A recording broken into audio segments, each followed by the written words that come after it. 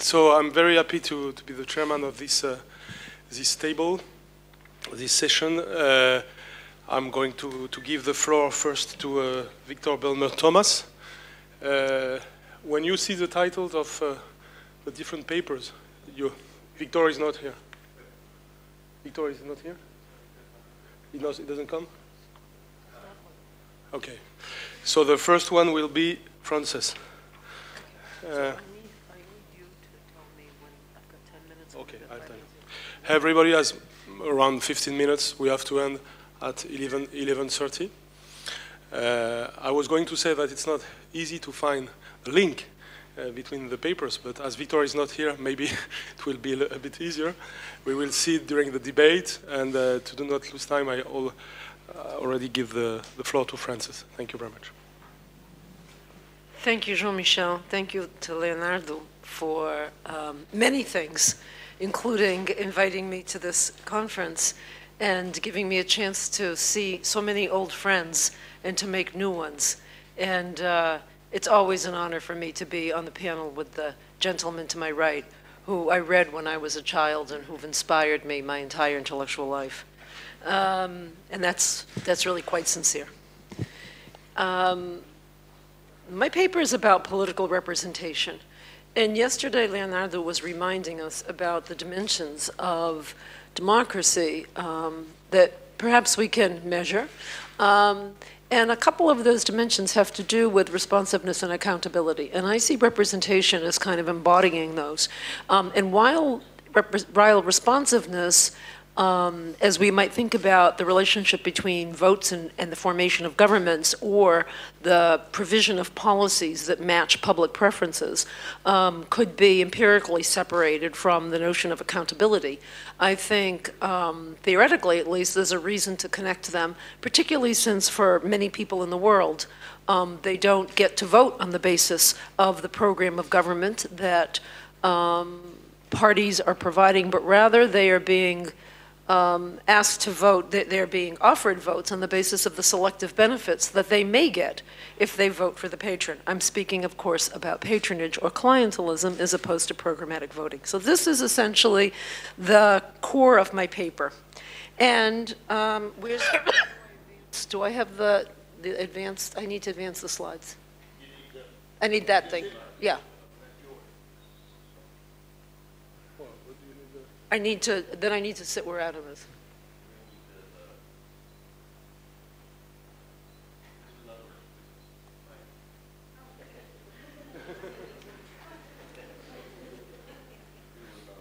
Adam, do you want to advance the slides for me? Do you mind? I can. If we have your presentation on. Where are you? See it, Hagopian. Yeah. Okay, you can now go to slide 2. You want this little gizmo? But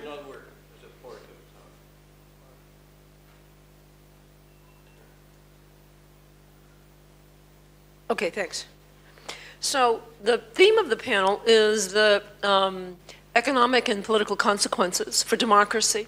And of course, the major economic development of the last 30 years in Latin America has been the sharp turn from state-led import substituting industrialization to what are very loosely called neoliberal economic reforms. And I say loosely because in some cases they are really quite neoliberal, and in other countries I would characterize them as state and market reforms that are not necessarily neoliberal in the sense that the state is being so shrunk. But let me for the moment use the term neoliberal. So the literature is divided about what the effects of neoliberal reform should be on, can you hear me? Okay. It's just easier if okay. Tell me if you can't hear me. So the literature is divided about what the effects will be of economic liberalization. For friends of neoliberalism, economic liberalization should beget political liberalism. Good things should follow for political representation from economic liberalism.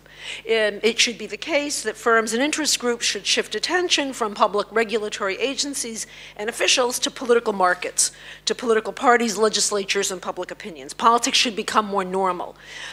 State resources can cut off, state reform can cut off resources for clientelism and make access more difficult. So if you privatize, the notion here is if you privatize state enterprises, if you deregulate the economy, then you will reduce the scope for patronage.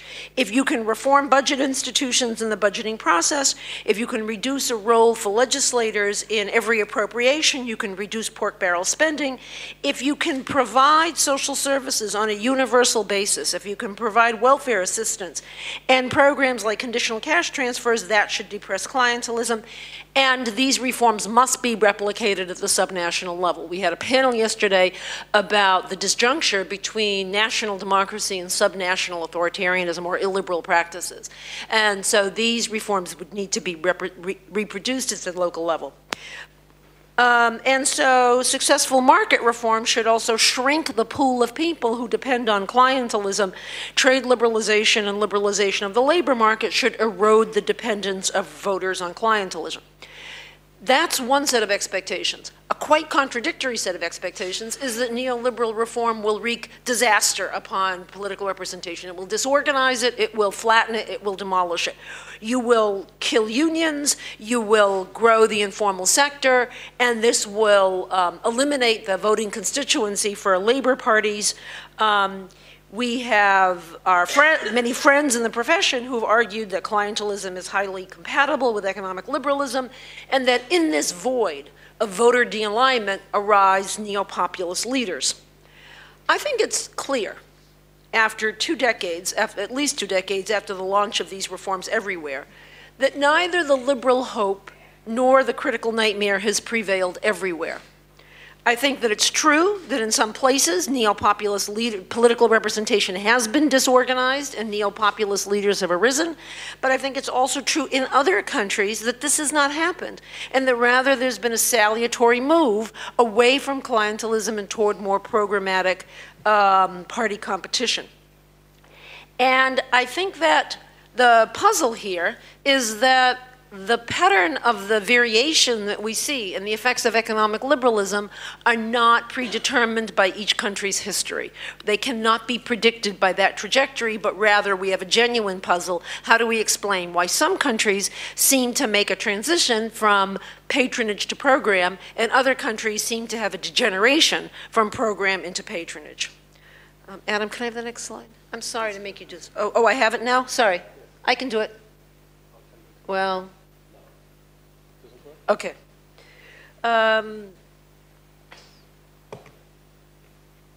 So these are the questions that motivate the paper, and I think I've just sort of said what they are. Why has political representation been reorganized in different ways in different countries, and why has it been differently from each nation's past? And I'm going to just sort of preview here that I'm going to argue that Brazil becomes more programmatic and that Argentina becomes more patronage-ridden. Okay, next slide. All right, so our prevailing paradigms don't really explain very well why this happens. If we think about modernization and if we think about a simple relationship between socioeconomic modernization and development, we would expect to see development erode clientelism, but the process of, the problem here is that the process of socioeconomic development unfolds only very slowly, but in Brazil, it seems that programmatic competition has emerged relatively quickly.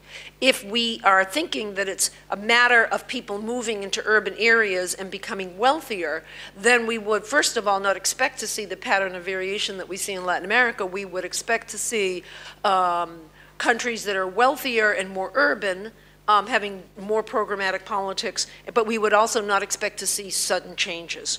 And institutional determinisms, I think, can be just as risky to apply. There is a second major view in our discipline in political science that believes that political representation is an epiphenomenon of the design of political institutions, and according to this view, institutions should generate the incentives that determine the choices that parties and programs make, parties and politicians make for program and patronage. And I think that there's obviously effects of electoral rules and federalism on the way in which politicians behave, but not all parties in the same countries pursue the same linkage strategies, and some parties changed even in the absence of institutional change. So if institutions were determinate, we wouldn't expect to see the changes that we have. I think similarly, the notion of critical historical moments, while also interesting, can fall short because one would not expect to see, I'm thinking here of Marty Schefter's classic work, if we explain what we have by the timing of the emergence of a mass electorate and the professionalization of the bureaucracy, again, we wouldn't expect to see change. Major work by Herb Kitchelt and his co-authors a couple of years ago suggests that the patterns of party competition were laid in the attachment of social constituencies to parties in the post-war period, and where you don't have that attachment, new such parties can't really emerge. They can't overcome the costs of getting launched. So I think we have a puzzle to explain. And did I go? Okay. So in order to proceed, I just have to quickly, this isn't in the paper itself, but I need to just very quickly explain a key assumption of the paper. And that is that there's a trade-off between the party choice for patronage and program. My argument here is, and if I explained this fully, that would be the rest of my presentation. So I just want to very quickly point out that in cells 2 and 4, up there, how much time? 7 minutes. Oh, God. So I'm arguing that there's a trade-off. At high levels of patronage provision, this tends to go hand in hand with low levels of programmatic competition. And similarly, ample programmatic competition tends to go together with low levels of patronage provision. And the reasons for that are that parties have to distinguish themselves in some way. So if they can distinguish themselves on program, they don't need to give patronage provision, but if they can't distinguish themselves on program, that's when they have incentives to provide selective benefits, constituency service, and so on. And we can think about this intuitively, that Chilean parties, for example, polarized in the late 1960s when Congress was deprived of its particularistic functions. And in Britain, in the mid-19th century, parties became programmatic when the access of backbenchers to patronage was limited. That's when they became party-oriented. We can have a debate later about why they can't do both. I just don't have time to do it now. And I've got a couple of exceptions. But again, I don't have time to do them. So the important thing then is to look at the stages of reform. So here's the core of the argument goes like this. You'll see it in the next 2 slides, this one and the next. The core of the argument is that reform proceeds in stages, and the first stage is a stage that I call sort of exogenous, at least a party competition. It can be exogenous to the country. It can be imposed by international financial institutions or bankruptcy. This is the kind of reform we think about as being stabilization and structural adjustment. This is simply controlling prices, perhaps liberalizing trade. And these reforms can have effects, but they are not the complete package of state and market reform. The deeper reforms, like the reforms of the civil service, the professionalization of the bureaucracy, and distributive reforms, these are endogenous to party competition.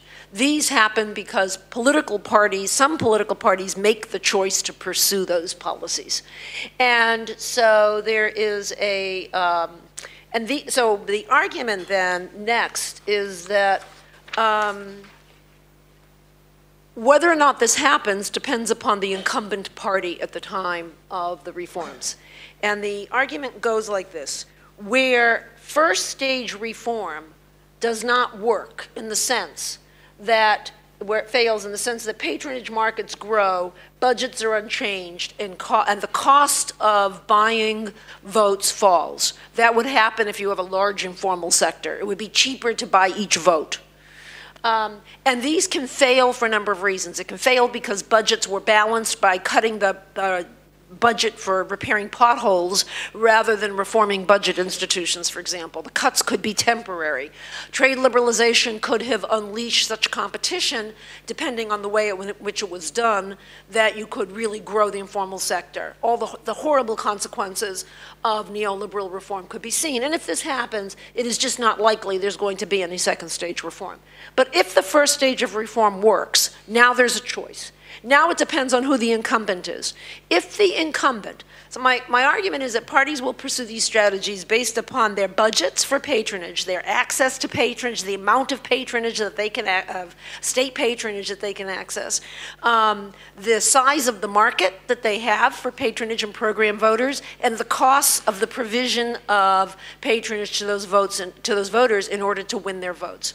So if the party in power, but this is a relative calculation. This is a calculation that parties make relative to their opponents. So if the incumbent party has got a big patronage advantage, if, for example, you're the Peronists in Argentina and you've got networks all over the country, and your voters come cheaper than your main opponent, the radicals, then it is into your advantage to protect your patronage advantage and to not proceed with reforms that will curtail that advantage into the future. So you cut federal payrolls, but you transfer the employees to the provinces. And in Argentina, the reforms spring leaks. In Brazil, on the other hand, the party in power in the mid to late 1990s is the party is Cardoso's party, is the PSDB, and relative to his competitors on the right, the PSDB cannot compete on patronage. And so some reforms begin. Civil service, budget institutions, and Bolsa Escola. The first conditional cash transfer program starts to get scaled up during the Cardoso administration. When the PT comes into office in early 2003, the PT is really disadvantaged on patronage. The PT scales up Bolsa Escola to Bolsa Familia and extends it to the entire country and continues with deeper state and market reforms. So, yes, so now, so now I'm going to just, so this is kind of the summary of what happens in each country, and just focusing on Brazil first, here are the sort of cheat notes that Brazil has, the size of the informal sector in Brazil, while it begins large, actually shrinks over the course of this decade. And you see progressive healthcare reform, you see an expansion of access, coverage, and resources, you see redistributive pension reform, you see an expansion of benefits and coverage to the poor. And here is what, so here is, I'm claiming, we have an emergence of programmatic competition in Brazil. This particular slide is based on my survey of the Brazilian Congress in 1999, and here I have a series of measures of the median distance between legislators on a series of preferences about economic reform, which sort of emerges as the first dimension in a principal component analysis.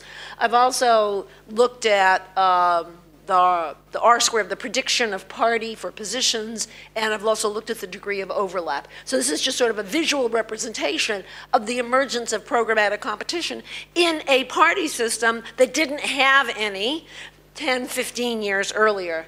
And here is, this is just people, and so this is the sort of the translation from preferences to behavior. This is just a picture of W nominate scores of legislative voting in Cardoso's second term, the same term as my survey. And then just to sort of persuade you that this didn't all collapse with the moderation of the PT in the 2000s, I've just got, we can come back to this in the question and answer period if you've got questions, if you aren't convinced. This just shows that party still means something in the 2000s. And then if we look at, I thought Argentina was next. Okay, apparently Mexico's next. I've been sort of contrasting Brazil and Argentina. I really need to do Argentina next. Okay, so there's Argentina. So Argentina. If you need 5 minutes, it's possible. Okay, thank you. So in Argentina, we see that there's sort of an opposite effect of the initial stage of neoliberal reform. We have low minimum wages, we've got a large informal sector, the informal sector is growing, we've got a really high unemployment rate. Those of you from Argentina know that unemployment goes to 20% in the 1990s by the end of the first Menem administration. We do not see the same kind of expansion of social programs in Argentina. Plan Trabajar and jefes y jefas de hogares are distributed on a basis that every econometric analysis that I have seen shows that Peronist districts get favored. This is not the same program as Bolsa Familia and Bolsa Escola in Brazil, and as we shall see in a moment, it's not the same as Progresa and Oportunidades in Mexico. It is a politicized program that benefits Peronist districts. And we can see in Argentina that there's a wide gap in 1997 in my survey, but the other three surveys come from Salamanca. Manolo is here, yes, Manolo is here, so we all thank Manolo for making this public good available to us. So these are as comparable questions as I could come up with across the surveys, and we can see a complete collapse of programmatic competition in Argentina, and this sort of is confirmed by our intuition about what happens to programmatic competition in Argentina after neoliberal reform. And let me go back to Mexico now, because Mexico is the case I haven't spoken about. So Mexico is interesting. So I've drawn the sharp contrast between Brazil and Argentina. Mexico, you would think would follow the Argentine pattern. You would think the PRI is in power, and you would think that the PRI is a party that looks a lot like the Peronists. The PRI has got an incumbency advantage, it's got a patronage advantage, it's got networks all over the country. But the PRI is already starting, the PRI's electoral hegemony is already starting to erode in the 1990s. And by 1997, which I think is the real cutoff point in Mexico, the PRI loses its congressional majority, it is losing power to the PAN is a formidable negotiator about decentralization, and those of you from Mexico know this story better than I do. There is, it seems to me, a fracturing of pre-hegemony in a way that and a decentralization of resources to different districts that throws confusion into this picture. In this picture, Zedillo begins Progresa in rural areas. But when the PRI loses the presidency in 2000 and the PAN comes into power, the PAN is that agent that provides the impetus to deeper reform. The PAN scales up Progresa to Oportunidades and extends it to urban areas, extends health care through Seguro Popular. So we start to see a series, and there's also a civil service reform, at least at the national level. So we start to see the deepening of state reform in Mexico in 2000 after the PAN comes to power. So the last slide is just my summary of where we can position these parties, sorry. On the original trade-off between patronage and program that I showed you. So it's a kind of a long paper and a much longer book. So this is sort of what I could do in 15 minutes. Thank you. Or 20, I don't know how long I took. With the inflation. So thank you very much, Francis. We won't have a coffee break, so we can manage to have 20 minutes interventions, if I may. And so I give the floor to Philippe. Already? I thought it was the last one. Oh no, it's Adam. I'm sorry. I'm sorry. It's Adam. It's a. I need to get it. This is somebody. Not out. You have to click there because it's for the remote control. I have my own. I have my own. Yeah.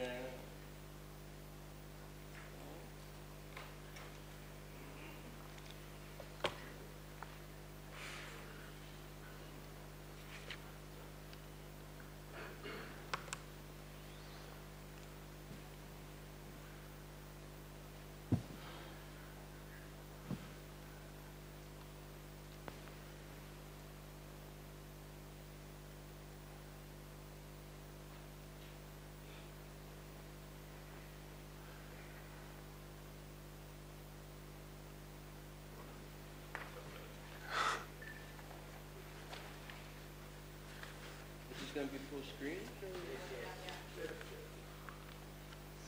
So I need to begin with apologies to Leonardo because this is a paper that has no theory, no conceptual framework. It says nothing about democracy, and it says nothing about economic development, which is not what he expected of me. Moreover, apologies to some others of you. It's a purely rational choice paper. What puzzles me is a very narrow question, which is, so how does it happen that some countries succeed in acquiring the habit of changing government through elections, while others never do? So it's a pure piece of history, nothing else. Here's the motivation.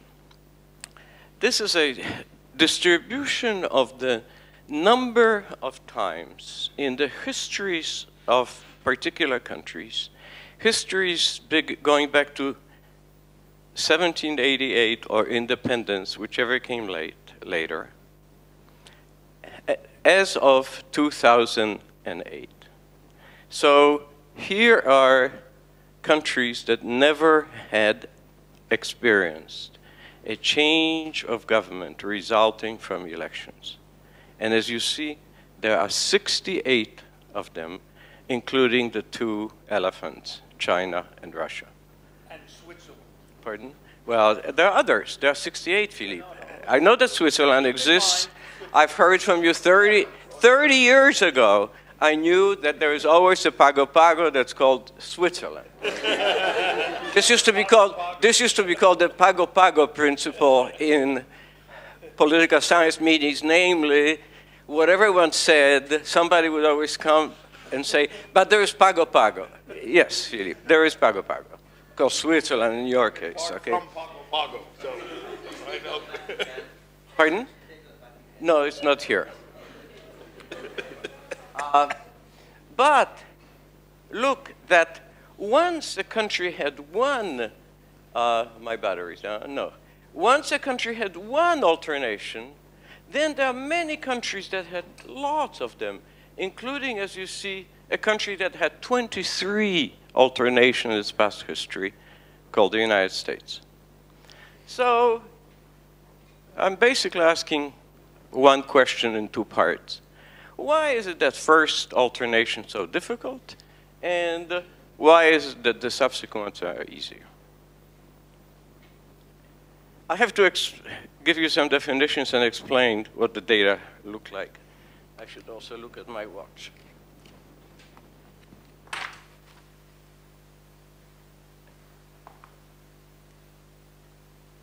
I'm going to talk in terms of electoral spells. That is, think of a history of a country. I'll show it to you in a second. Yes. And think of periods when elections take place regularly. An electoral spell for me is a situation in which there is an election, somebody is elected, completes the first term, and then there is a second election. And what happens after the second election, I don't care. If this minimal condition is satisfied, that's an electoral spell. Spells can break down because of coups, auto-coups, autogolpes, civil wars, other constitutional major violations. Not corruption or No. popular... No. They break down if there is an irregular transfer in office of the chief executive. Alternation is very narrowly defined. I could spend time defining it, all kinds of details. But what I basically have in mind is that the person in the party of the chief executive changes as a result of an election. The conditions are there must be some incumbent which presents itself, can be person, a party, or designated successor, loses an election, and peacefully leaves office. That's an alternation. As you see, this is more or less what the data look like. There's some period, there's some elections, at least two. This is spell number one, and there's no alternation in this spell. Then many years later, there's another spell that begins in 1983. there's an election, and in this spell there are 5 alternations. So each country can have several periods in which elections take place continuously. These are called spells. Okay? So the questions are, why first alternation?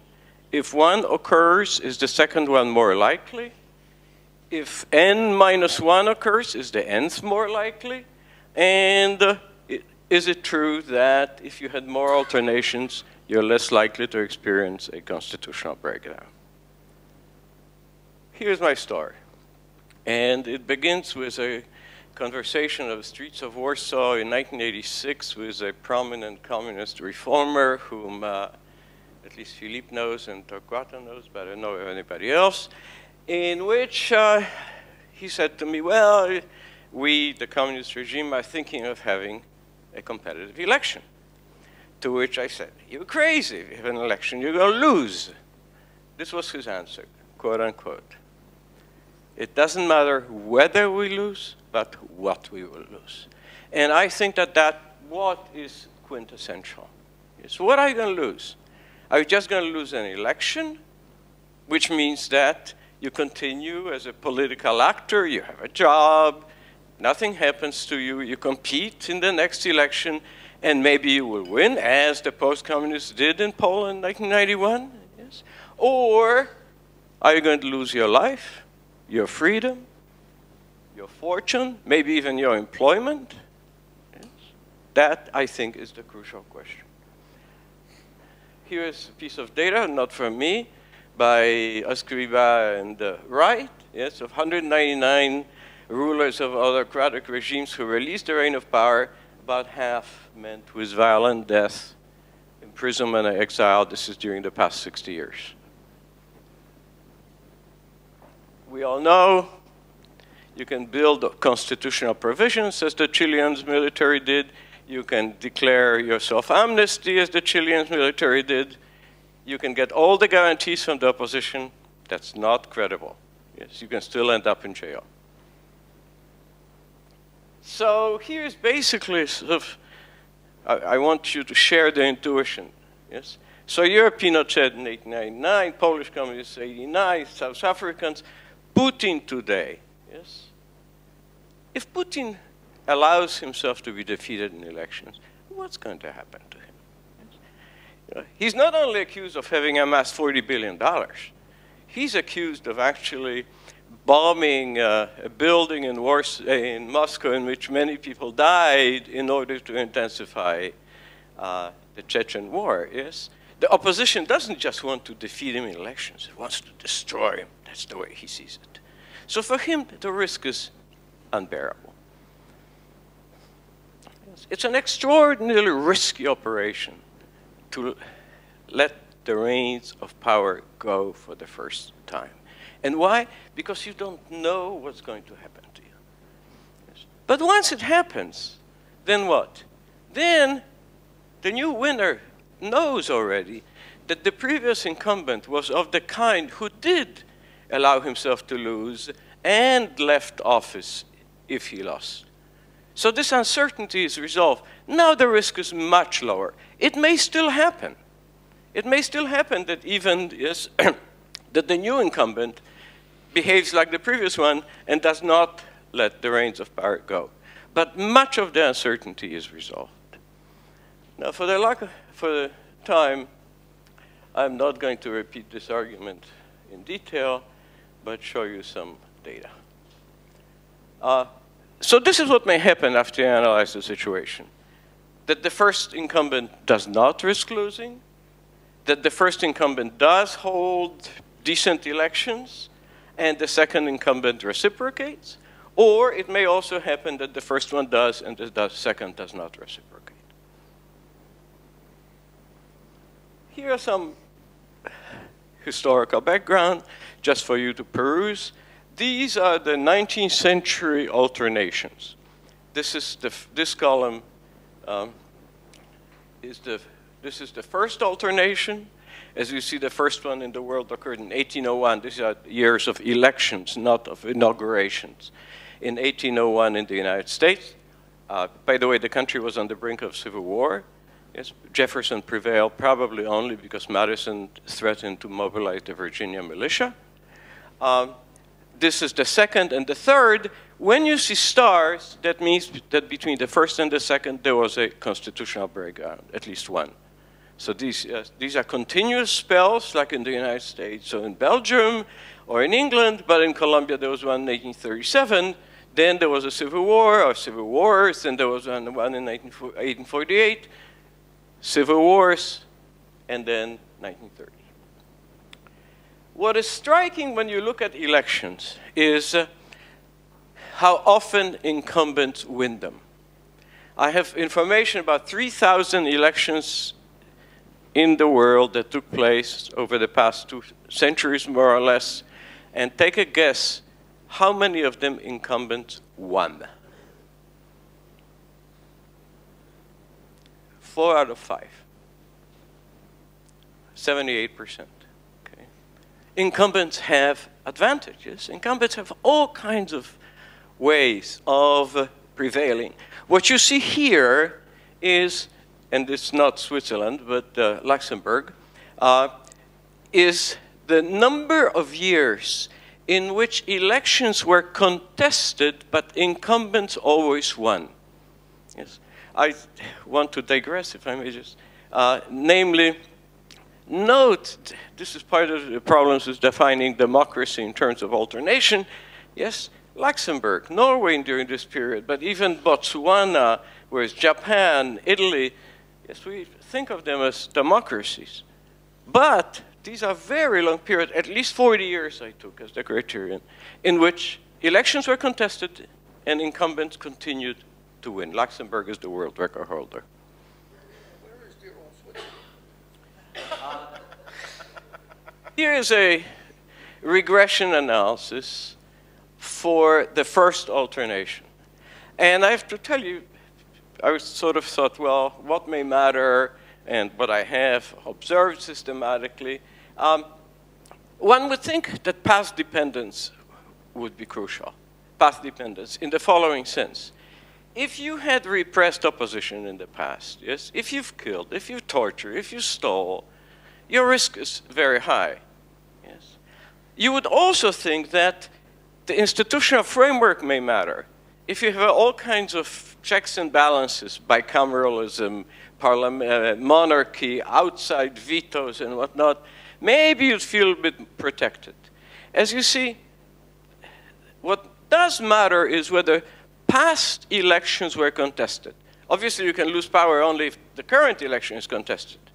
But what matters is whether past elections were contested. If they were not contested, that means you've repressed all the opposition, you're not likely to take that risk. And strangely, the age of constitution does matter, but the particular provisions don't. Nobody, it seems, believes that they would operate, yes? And income, per capita income, does matter.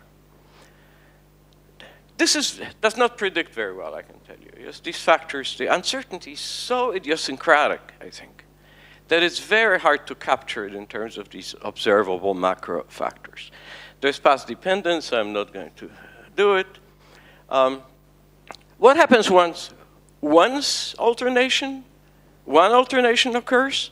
Well, there are 26 cases in which the next incumbent, either the next incumbent makes an autogolpe, yes, the winner of that first election in which alternation occurs makes an autogolpe, or the loser then makes a golpe and breakdown occurs. So it does occur, although it's not very frequent. Now, here are the more interesting data. So what you see here is the probability of alternation. Now, what is an alternation? Alternation is a conjuncture of two events. The incumbent lost and obeyed, that is, yielded office peacefully upon losing. Yes? So this is the number of past observations. This is the probability that an incumbent would lose an election given the number of past alternations. So as you see, if you enter into an electoral spell for the first time, there were no past alternations thus far, the probability of incumbent losing is about 1 in 7.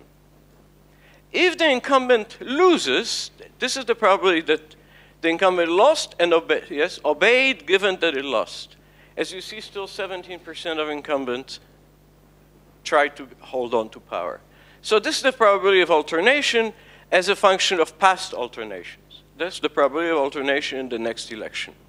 And as you see, it increases and it goes to about almost a half. Okay?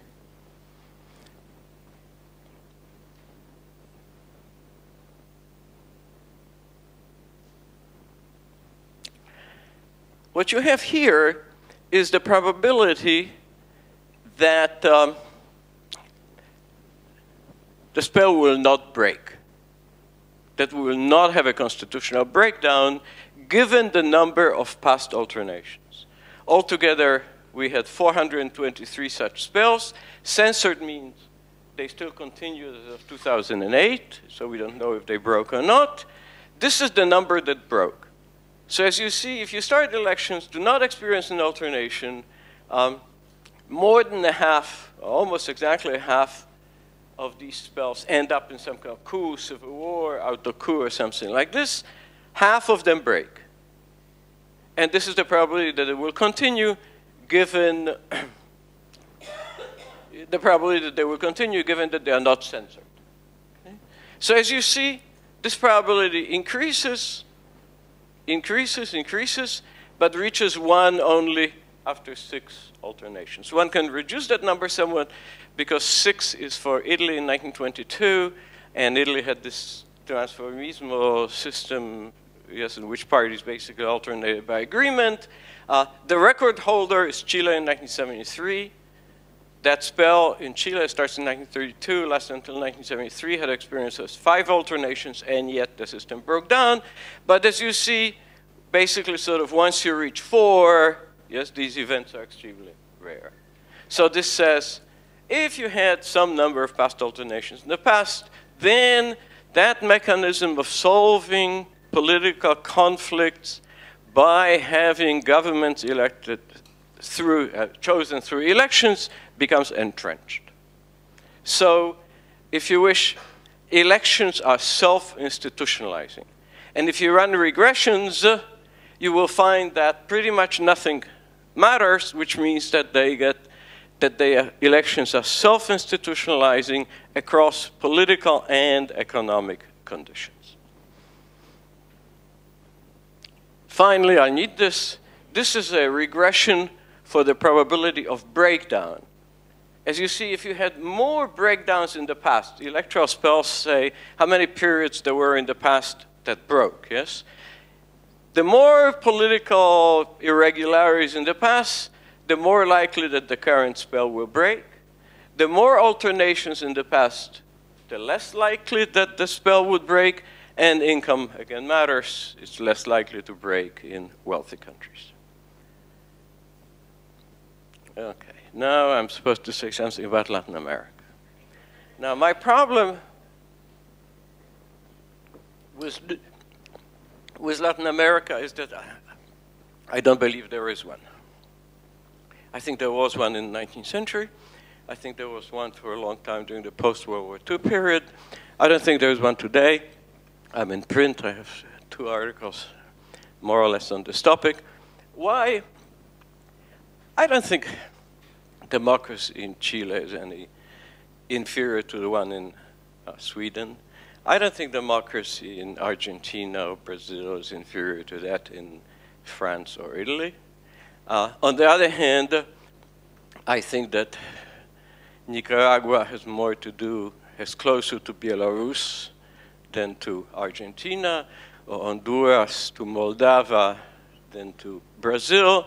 So I see so much heterogeneity within Latin America that I am not sure that taking the region as, so making the assumption of a region as being in some sense homogeneous and therefore distinct from others makes much sense. Data.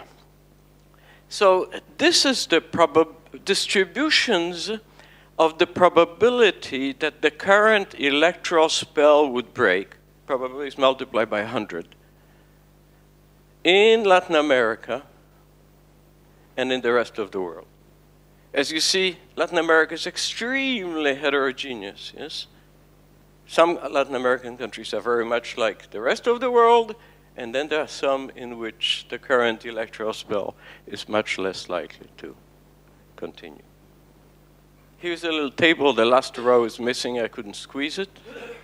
Let me explain to you. This is the probability that the current electoral spell would break. Years is expected duration, the inverse of the probability of breakdown. That is how many years we would expect the current electoral spell to last. Yes, 1,000 years in Chile, but not. There is Honduras with 17. Okay.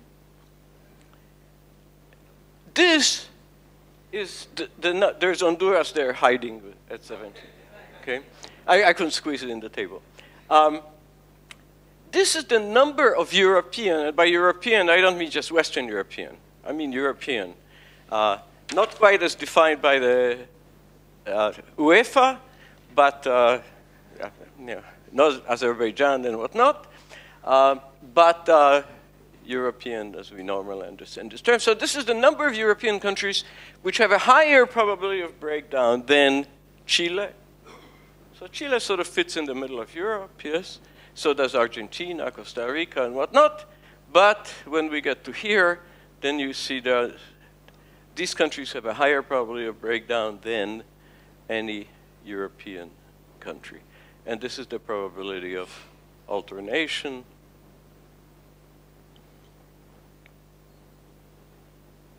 And that's it.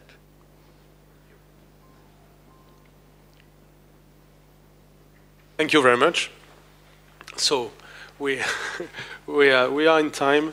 Well, there is two things in common in the two contributions, which is that there is not an homogeneous vision of Latin America. Maybe the concept itself of Latin America is in stake. So we are going to see if this idea can be challenged. And I give the floor to Philippe Schmitter. Okay, thank you very much. I have two apologies to make.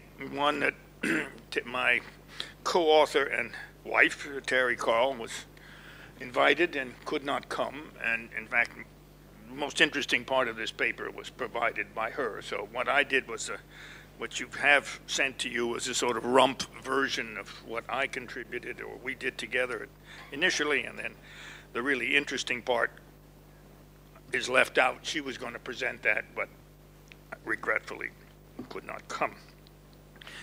The other apology is simply that I'm exhausted, so it will be difficult to present this.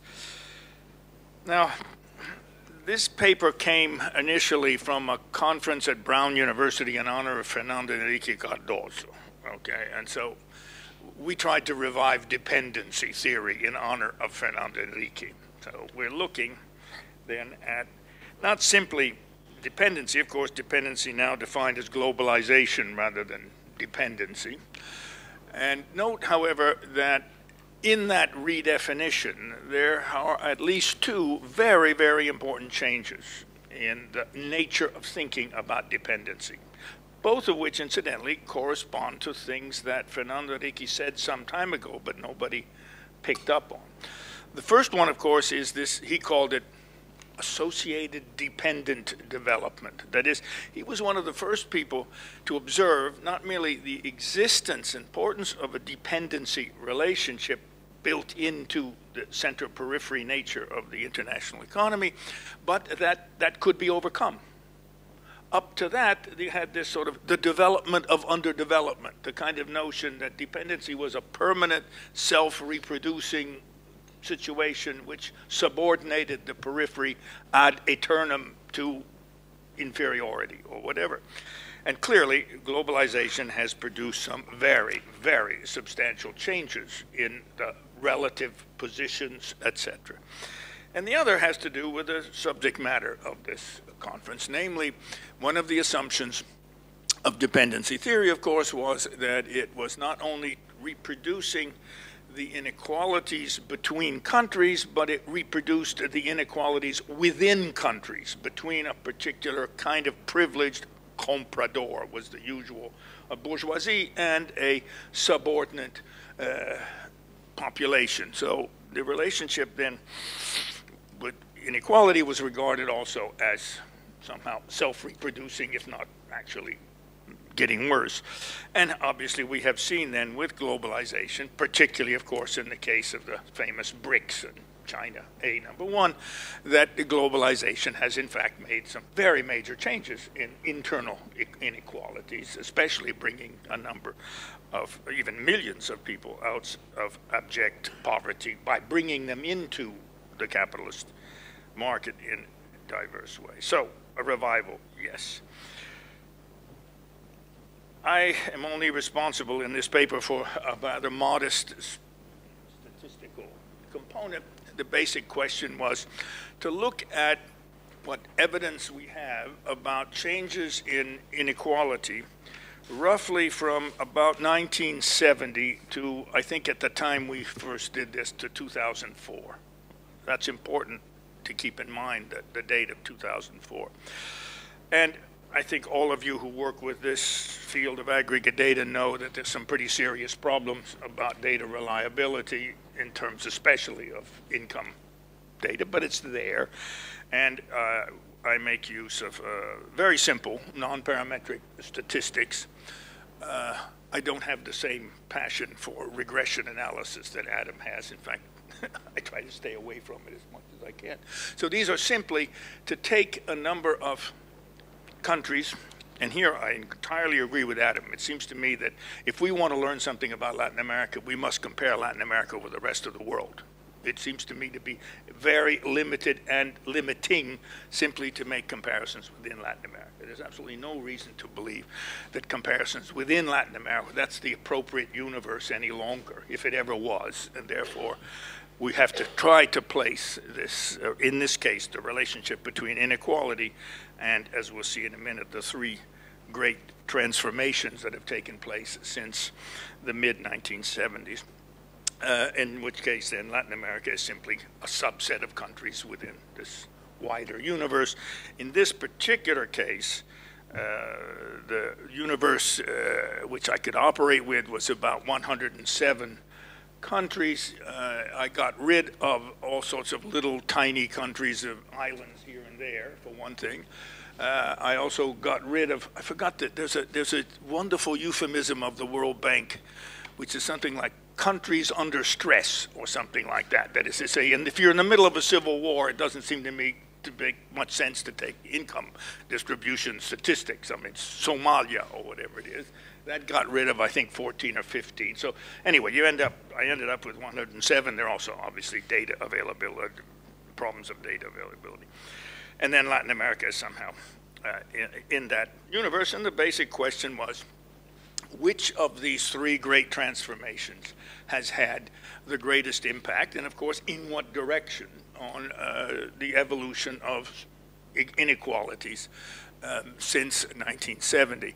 A footnote about 1970, because for those of us who work on European politics, Western in this case, we now, I think, know pretty clearly in retrospect that the mid-1970s was a watershed moment in the evolution and relationships between capitalism and democracy in Western Europe. Partly, of course, it's symbolized by the two successive oil crises, but something very clearly changed. We usually talk about the change, if not disruption, in what we would call the post-World War II social contract, so to speak, that prevailed roughly from 1945, if you wish, or 50 really, until 1973, 74, or a bit later, and which was characterized, of course, by greater equality, greater social protection of various kinds, and for me, of course, corporatism being a component of that negotiated kind of relationship between capitalism and democracy that characterized most, not all, but most Western European countries in that period. Something changed, and so we see that watershed, and there's no reason to believe that that's only for Western Europe. Okay, now, So we have 107 countries. We have these three transformations. The first one is globalization, of course.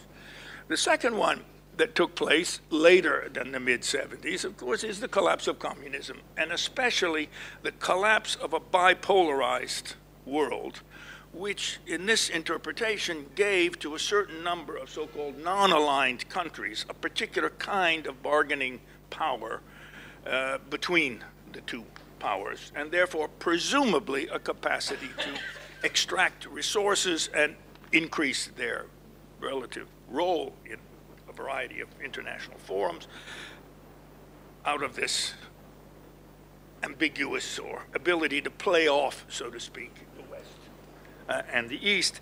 That ability collapsed with the collapse of the Soviet system, and that's certainly one of the great transformations, and not only, of course, for these on-the-line countries, but also for many other countries, particularly, of course, in Western Europe. And the final one is democratization, of course, symbolized by the famous Revolução do 25 de Abril in Portugal in 1974, and then the subsequent. So we have these three: democratization, depolarization, or whatever it is, and globalization as kind of the global context. What I try to do in the paper is to classify these 107 countries into those, in each of those dimensions, very simply, to those which underwent strong globalization, those which had already been globalized and more or less sustained their position, usually indicated simply by exports and imports as a percentage of gross national product, although that's probably not the best indicator or the unique indicator, but was the one I had at hand. And then, of course, democratization, those who were already democratized, those who didn't even make an effort to, so to speak, change regime during that particular period. I can be very brief in terms of the results because, another thing that's in this is something which Fran made use of, which I think is a very, I won't say healthy, but useful device, and that is rival hypotheses. Trying to understand that globalization you could make cases for globalization increasing equality or decreasing equality in terms of economic and social distribution, and then you look at it, and not surprisingly, you discover that globalization has had a massive impact on inequalities. Those countries that fall into this category of undergoing substantial globalization in that period also turn out to be those countries which have had the largest increases in, let's say, Gini index, to use the normal empirical indicator for income and distribution. So globalization, all three have an impact. So in every one of those categories, the countries that undergo either globalization, either the collapse of the bipolar relationship, particularly, of course, the collapse of the eastern end of the pole, and those that undergo democratization, all of them have more significant changes in inequality. The striking finding, of course, is the relationship between democratization and increased inequality. This is counterintuitive. It's not at all counterintuitive to imagine that liberalization, in fact, liberalization almost guarantees, or even those who argue in favor of it often argue precisely because it will concentrate wealth in the hands of those who will create jobs, invest, and blah, blah, blah, and the ideological justification. And in the case of depolarization, or collapse of the Soviet Union and its empire, it's obvious that you move from a relatively equal, although there's a problem with that, of course.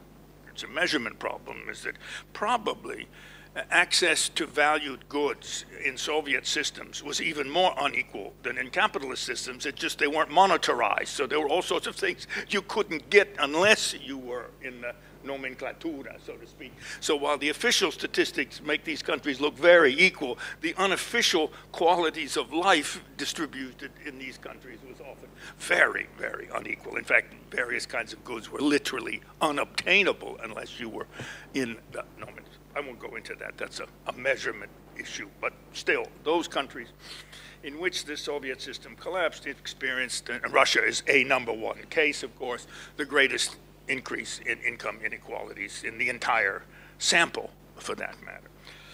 So, finally, just again, I don't have a presentation, so I can't present the data, so I'm sorry about that, but I've been kind of running around and I didn't have a chance to make a fancy presentation, but the data is in the paper, which I gather you have all received.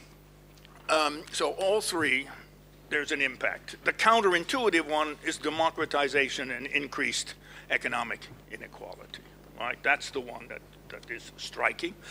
And here we have, I then take a look at it from a different perspective, or using the same data, or trying to.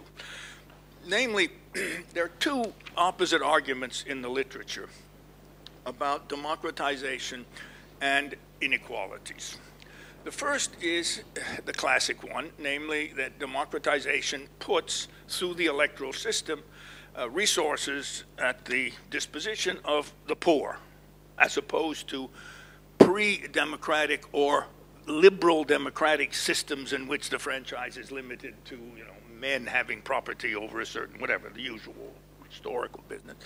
But once you have then mass enfranchisement of men and women, presumably this puts resources at the hands of the poor that didn't exist before, and therefore the expectation would be that with democratization it would be the lowest 10th or 20th of the population who would benefit the most.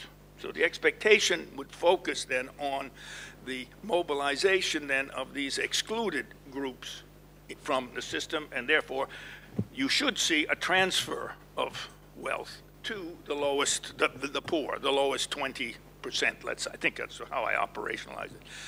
The rational choice literature says no. It will go to the median voter. That is to say, since parties will be competing for that guy in the middle, it will be the middle that politicians will compete and distribute income then. It turns out from the data that they're wrong. Both of these hypotheses did not happen. That is to say, both the lower 20% and the middle 20% tended to decline. More so, I might add, incidentally, in the middle 20%. That is to say, the so-called median voter hypothesis just is nonsense, to tell the truth. It makes logical sense, but in the real political world, it doesn't operate that way. So the extreme poor did slightly better with democratization than the middle groups did, but it was the rich, it was the top 10% that actually did the best. Now this comes with another argument that I've made elsewhere, and that is one of the most striking characteristics of democratization in its initial phase is the fact that it was so much less consequential than we believed. Now, I was in a particularly weird position in thinking about this because I got involved in this with the Portuguese transition to democracy, which in retrospect was the most bizarre of all, because the Portuguese one was, quote, revolutionary. It was accomplished by nationalizations, redistribution of land, a massive transformation in, at least immediate, of income toward the poor and even to the middle class, but certainly massive expansion of the role of the state as a result of the 25th of April. Footnote, Portugal now has a more unequal distribution of income than any other. I think it's more unequal in Spain. So it had this massive, I hate to use the word populist because I did this the other day and got into a lot of trouble, but massive redistribution at a moment in 74 and 75, but already by 80, 81, 82, those had been reversed, and Portugal today is one of the most conservative, and of course it's in crisis for other reasons now, but those were reversed. So Gini coefficient for Portugal today is one of the worst in Europe, despite the revolution. But anyway, the expectation was that democratization would have these extremely consequential, if not immediate, impact on the distribution of wealth, property, even not just income, but wealth. Right? It didn't elsewhere. And so the fact that democratization has had less immediate consequences than most of us, certainly I, expected, is an important component of all. Therefore, it's not surprising in some sense, although it took a while for me to learn this, that democratization was not accompanied then by some kind of immediate change in the distribution of economic inequality. Finally, there is a comparison hidden in here in which I do sort of what also Adam has just done. Namely, I started out with the assumption there's no reason to treat Latin America any differently than the rest of the world. So they're hidden away among these 170 countries, and they don't play any, there's no presumption that the relationship is likely to be any different in Latin American countries than elsewhere. Then I do have inserted in the latter part of the paper a specific comparison between the evolution of economic inequalities in the, I think it's 22 or 23 post-communist countries as opposed to the Latin American countries, and you may be not surprised to learn that its income inequality increases even more in the post-communist countries, but in both cases, they're in the same direction and significant. Finally, to conclude, if Terry were here, she would produce the best half of the paper, which is, of course, what has happened since 2004. It just turns out that this exercise, partly because I was in a hurry and I just didn't have access and I had to do it for that deadline of that conference, ends there. What has been taking place in Latin America has been a reversal of that since 2004.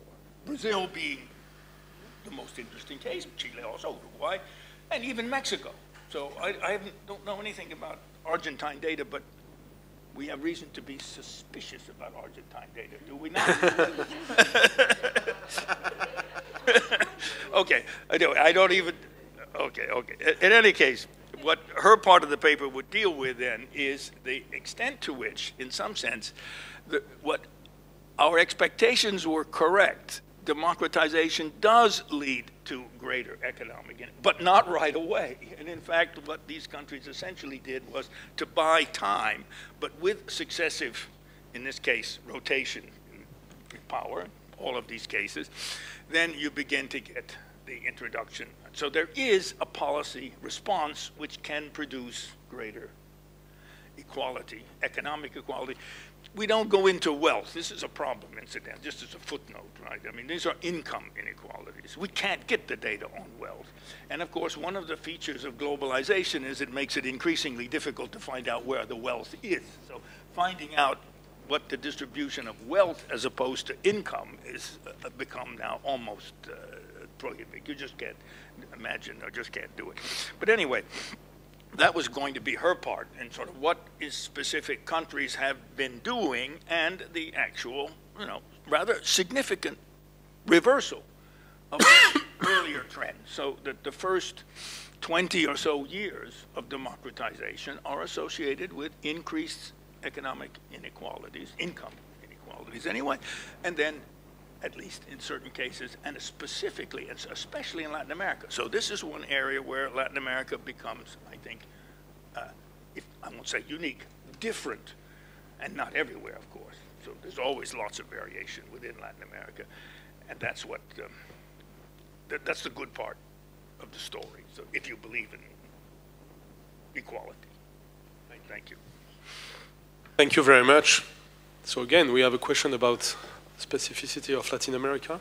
It is a common thing in those interventions, but I give the floor to the first discussant, Bert Hoffmann. Thank you very much, Jean-Michel. Thank you first to Leonardo for organizing this wonderful conference, and thanks to the panelistas, because we really had the papers in time by all four of them. That includes Victor Bulmer-Thomas, who also wrote a paper, and he couldn't present it, but I really would like to highlight the discipline of the panelistas. Okay, coming back, Philippe spoke yesterday about the qualities of democracy, that we should think of quality in plural. And probably we should also think of qualities of democracies if we already get into the plural, because we have this variety of different types of democracy, and Elena kind of in her question made the case that it is a good thing not to have a one-size-fits-all model to measure up all democracies.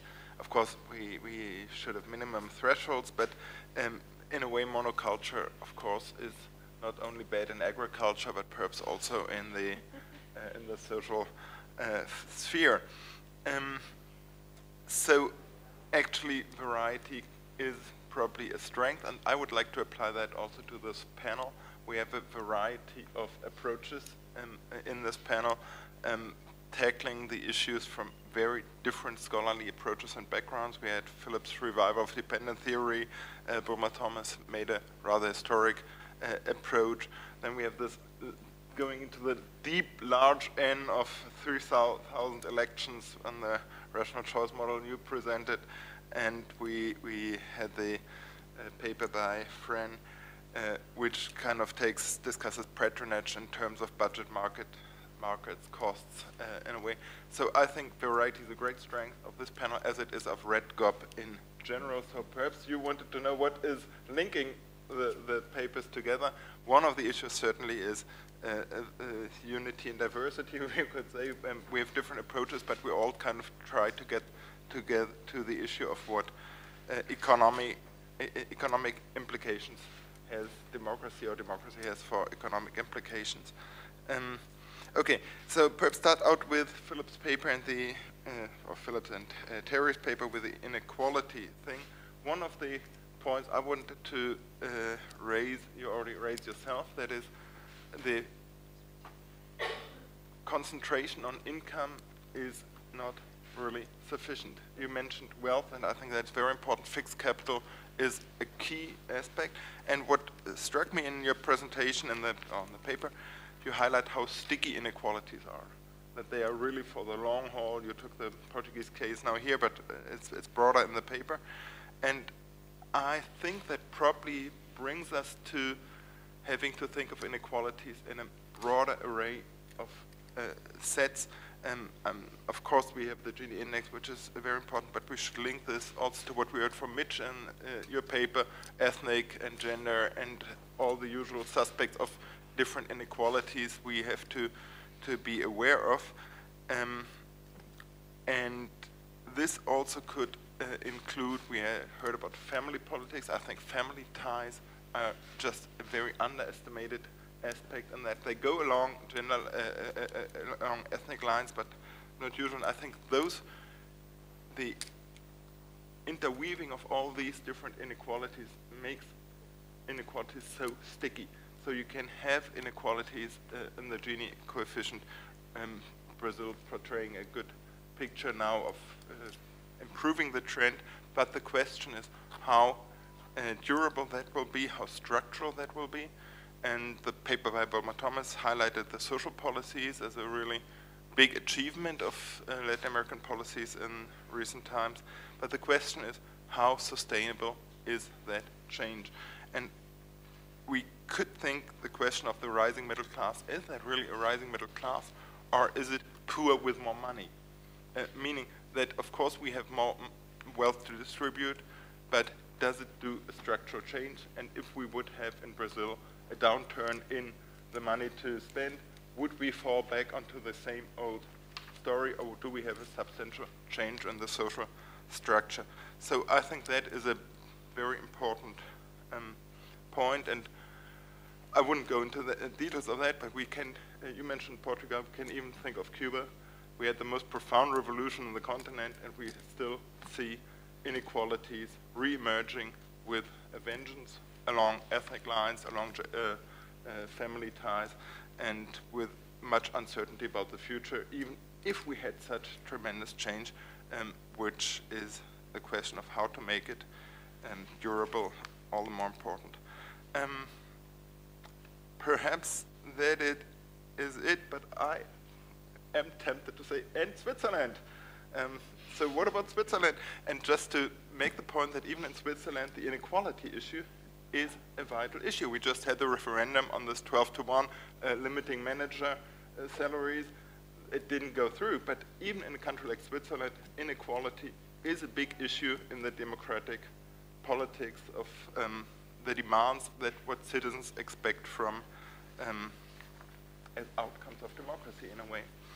Or as a legitimate claim of there should be some degree of responsiveness to the issue of inequalities.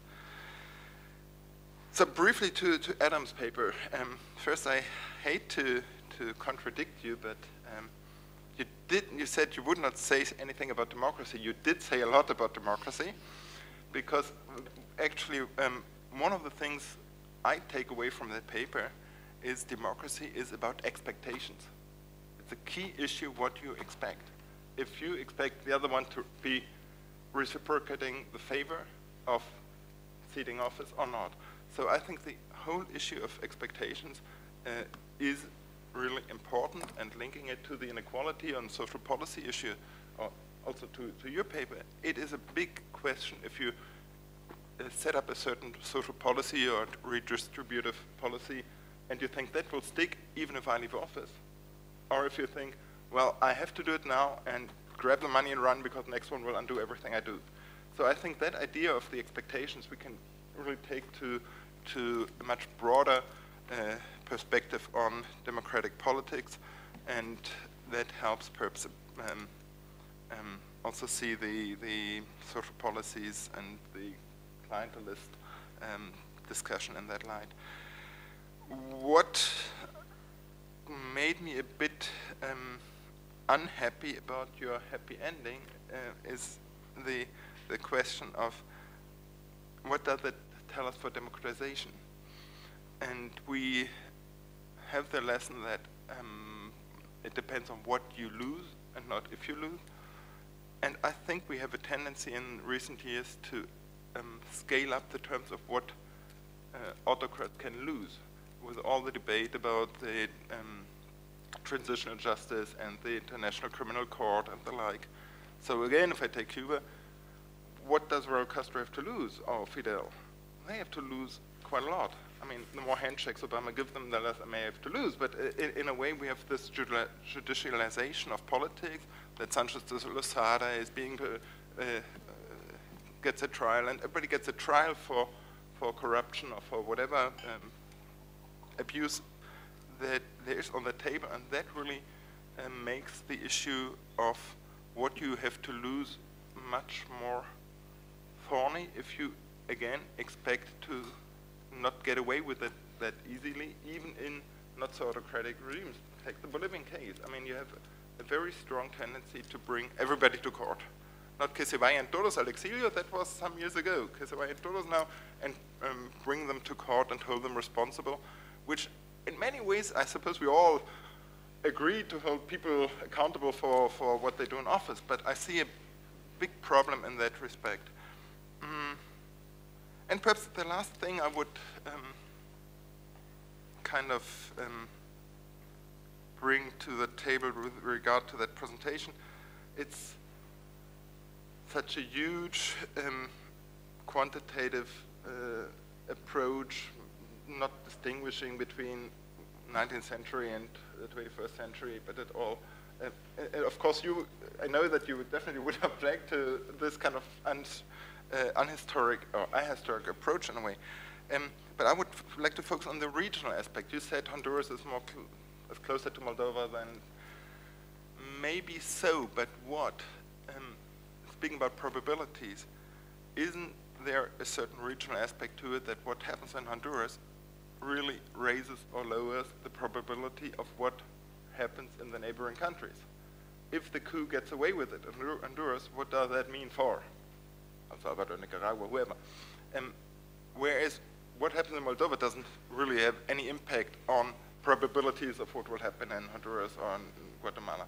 So I think there's a regional aspect to it, which is very important in the terms of expectations, raising probabilities, which I hope your mathematical regression analysis can count into it at one point. So, being brief, coming to Fran's piece, an impressive piece, I think. the issue why political representation has been reorganized differently again brings us back to the question, can we have democracy without parties? Or in a way, your question is, what democracy do we get from what parties? This, of course, has to do with patronage, clientelism, however we want to call it. I was a bit surprised on the choice of cases. Obviously, Argentina versus Mexico seem evident in the sense that they are the big ones, but there's a certain bias towards cases where the party system remained intact in some way. I mean, we have the PRI and the PAN, and they remained intact in a certain degree in Brazil also, and in the Argentinian case, the Peronista Party probably also will be there in 1,008 years, whatever was the prediction you had for Chile. But we have cases like Venezuela where the party system broke down completely, or Ecuador, and what would you think would happen if you would take into account this type of party breakdown? I mean, Venezuela, you have high budgets, you have a party system which could have a very, well, okay, I leave that question to you perhaps. And the other thing I just briefly would like to put on the agenda, not as a critique to the paper, not at all, the paper focus on the link between parties and citizens or voters, but there's also, if we take the neoliberal agenda in a broader perspective, what is the link between parties and the economic actors? The companies, the BNDES in Brazil, the banks, but also if we think about the Mexican case, the mafias, the cartels, there's some clientelist patronage included in this, which is not so neoliberal. I mean, what would, let's take the big Brazilian companies, Embraer, Odebrecht, Petrobras, be without the state, or they're linked to the state in a way, and the mafias, you could make the same kind of case. So if we want to understand how the parties developed in the neoliberal age in that sense, probably that would be something for another agenda to research on what clientelistic patronage links they maintain to not the voters, not the citizens, but to the big economic actors. Would we see the same, essentially? Okay, perhaps just to finish off political representation, you focus on the parties, which is other forms of participation and direct democracy, and that is a good subject for us to perhaps deal with the next issue of the Red GOP meeting next year. But I find it a very interesting piece. All of them, I think, were really great contributions. So thank you. Very much, Bert. So a lot of things to discuss. I give the floor to Frédéric to have more things to discuss. Thank you, Jean-Michel. Voy a hacer mis comentarios en español y hacer como unos comentarios más generales sobre el tema de los efectos políticos y económicos o socioeconómicos de la democracia en América Latina. Y para eso, partir de una definición minimalista de la democracia como forma de organizar la competición política y de distribuir los recursos en una comunidad. Y con esa definición, lo que se analiza son los vínculos, las relaciones entre la redistribución de los recursos económicos y de los recursos políticos. Y creo que el texto de Adam se encuentra perfectamente en este debate, porque justamente toma en cuenta el tema de la distribución de los recursos políticos con las reacciones de los perdedores, del loser consent. Sobre esas relaciones en el texto y en la presentación de Philippe Schmitter, retoma los tres mecanismos por los cuales la democratización puede provocar o acelerar una redistribución de recursos. El primero es abrir una oportunidad de acción colectiva para que los que no tenían recursos o que tenían menos recursos puedan presionar las políticas públicas y obtener beneficios. La segunda, que es la concepción más racionalista, que es la apertura de la competición entre los partidos, que puede generar una distribución hasta el centro o hasta electores más medianos en el centro del sistema. Y la tercera que propone Philippe Schmitter, que es como la más innovadora para comprender lo que está pasando en América Latina, que es más una concepción según la cual la democracia puede aumentar el nivel de la desigualdad, que eso es más contraintuitivo, y por causa de, por ejemplo, de colusiones entre los intereses de los dirigentes políticos, los nuevos dirigentes, y los intereses de las élites económicas. En el texto de Victor Bulmer-Thomas, Victor Bulmer nos llama a tomar precauciones al evaluar las consecuencias de la democracia a nivel económico. Y dice que es un impacto muy difícil de comprobar y también que no debe ser exagerado. Tomando en cuenta esas precauciones de este texto, que fue más un texto introductivo, los diferentes textos de este panel tienen por lo menos dos características comunes, creo. La primera es que todos evalúan las relaciones entre democracia y distribución de recursos desde una perspectiva histórica, a más o menos largo plazo, pero hay esa dimensión procesual de pensar los efectos de la democracia.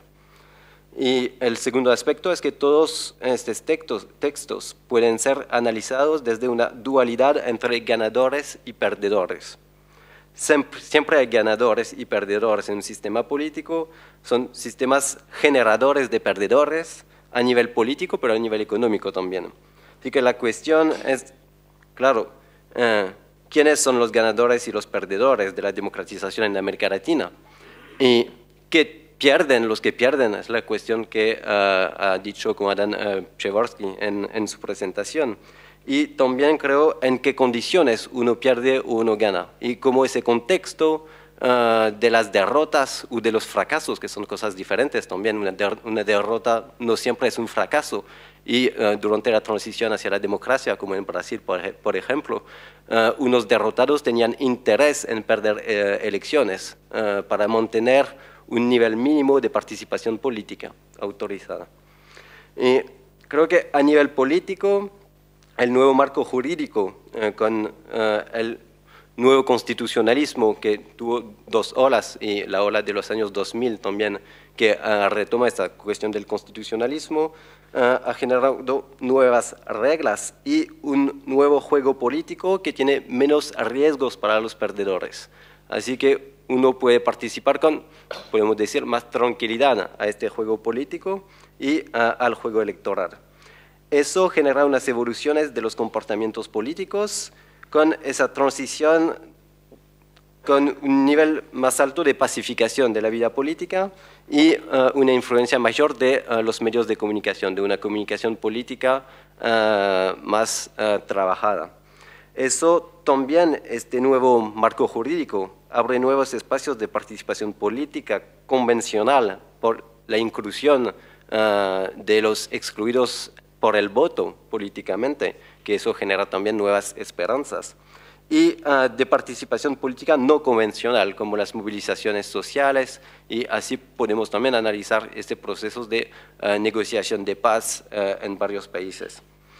Y lo que me parece más interesante acá subrayar a nivel político sobre los efectos de la democracia es la posibilidad de generar una renovación del personal político. Con esas dos olas de renovación en los años 90, con la emergencia de nuevos líderes neopopulistas como Fujimori, Menem, Collor, pero también lo que muestra Frances en su texto, unas renovaciones a nivel administrativo, de las élites administrativas, y una racionalización también de la selección de los dirigentes y altos funcionarios. Y hay esa segunda ola de renovación también después en los años 2000, con el giro a la izquierda y la llegada en el poder de personas que tomaron muchos riesgos durante los periodos autoritarios para participar políticamente, para decir cosas políticamente, y que ahora llegan al poder por las urnas. Eso genera una pregunta importante, que es cómo reaccionan las víctimas de la renovación, las élites tradicionales que tienen que salir, que dejar el poder, de cuál es el nivel de consentimiento de esos derrotados, que políticamente la democracia produce mucho más perdedores que ganadores. Y paradójicamente esa democracia se mantiene y se construye a través de las derrotas. No hay estabilidad política, democrática, sin el reconocimiento de la derrota por los derrotados. Es como en una guerra. Una guerra no acaba sin el reconocimiento de una guerra. A este nivel hay unos trabajos comparativos de la historia militar y de la historia electoral que pueden ser interesantes. Pero los derrotados son los pilares de la democracia y el tema de la aceptación de la derrota para mí es fundamental. A nivel de los candidatos, y lo que podríamos analizar sería, por ejemplo, la aceptación del resultado de los candidatos en términos de evaluación de las capacidades de los electores, esa distanciación entre dirigentes y bases electorales, pero también a nivel más objetivo de empleos y carreras políticas. Y el riesgo, y es un vínculo también con otro tema que no hemos abordado en estos días, de la profesionalización política, pero lo que tienen que perder son empleos, pero también posibilidad de emplear y de consolidar redes clientelísticas. Hay otro nivel de aceptación que puede ser interesante, que es la aceptación por los militantes y las reorganizaciones de los partidos políticos después de las derrotas, en términos de programas políticos, y esa transición de los partidos clientelísticos de patronaje hacia unos partidos programáticos. Eso también creo tiene que ver con esa cuestión de la aceptación de las derrotas. Y podemos ver que algunos partidos latinoamericanos tienen más dificultades en este punto. Por ejemplo, el PSDB, que perdió las elecciones en 2002 con la alternancia, cuando llegó el Partido de los Trabajadores en el poder, y que nunca supo retomar, se reorganizar profundamente para reconquistar el poder. Pero hay varios otros ejemplos. Y también hay el tema más general de la aceptación del resultado por los votantes, los electores cuyos candidatos han perdido las elecciones.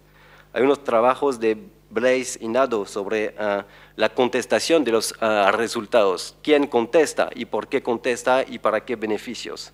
Pero también hay esas cuestiones del abandono de la participación política o hasta el abandono de la comunidad política. Y eso también en democracia, no solo en régimen autoritario, los perdedores pueden tener que salir, tener o querer salir. Si gana la izquierda, me voy del país y abandono mi comunidad política.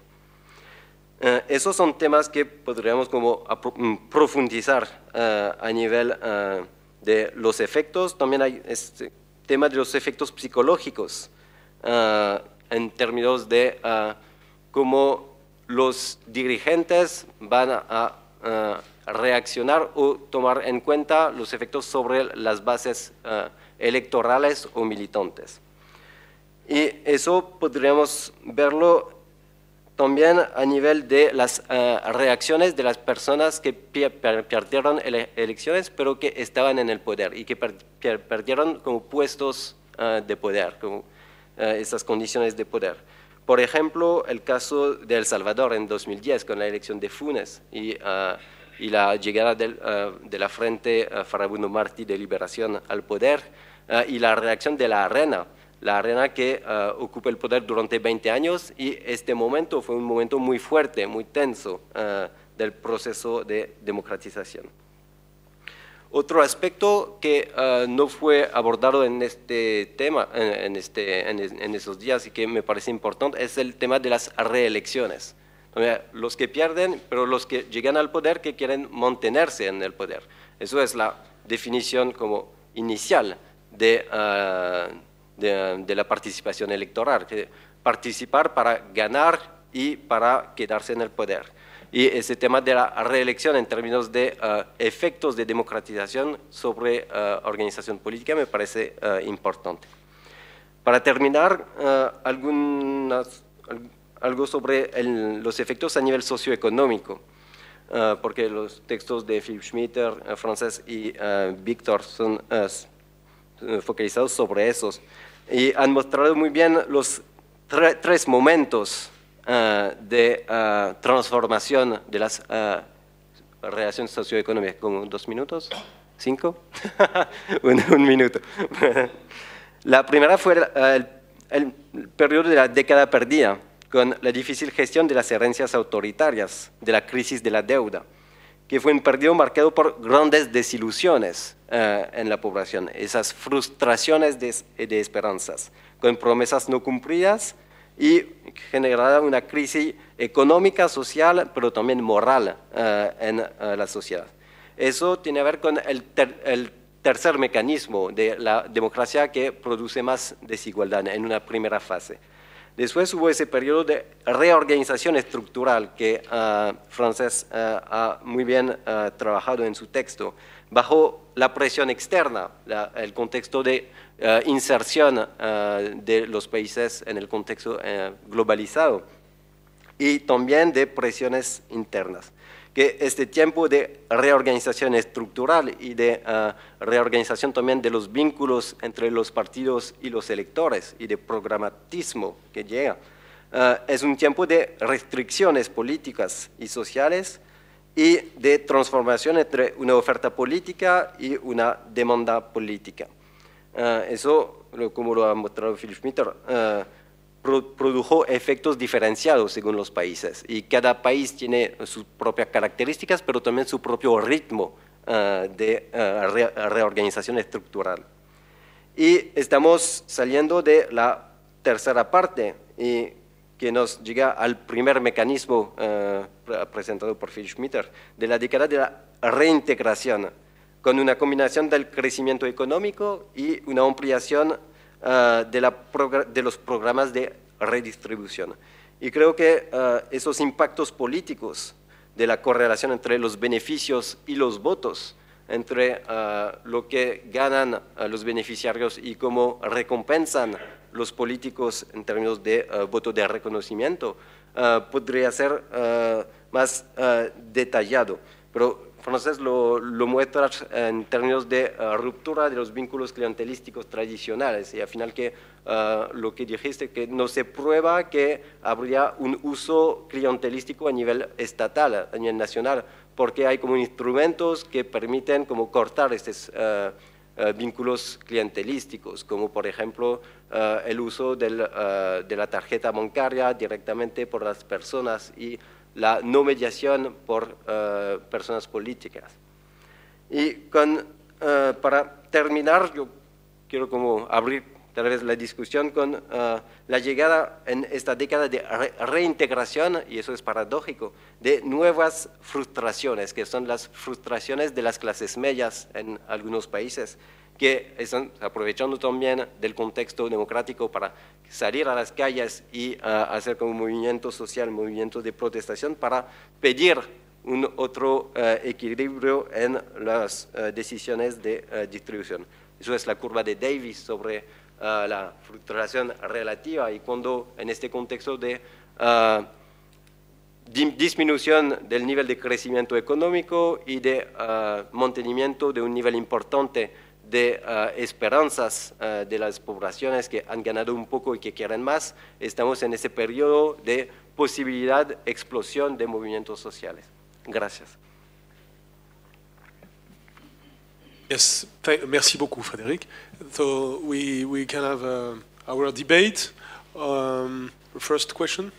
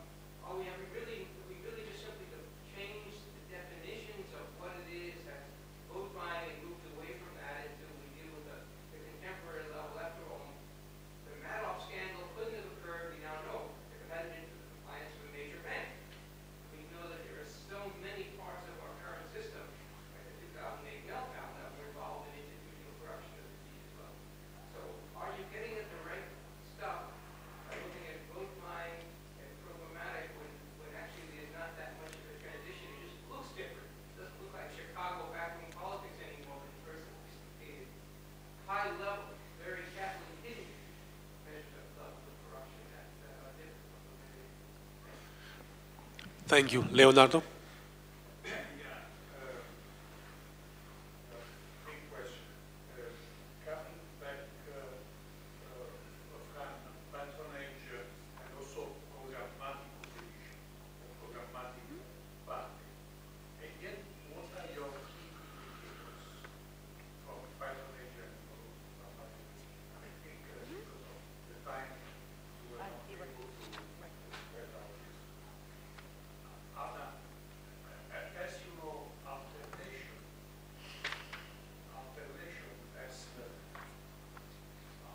Has different meanings in different contexts. Alternation has a meaning within oligarchic competition.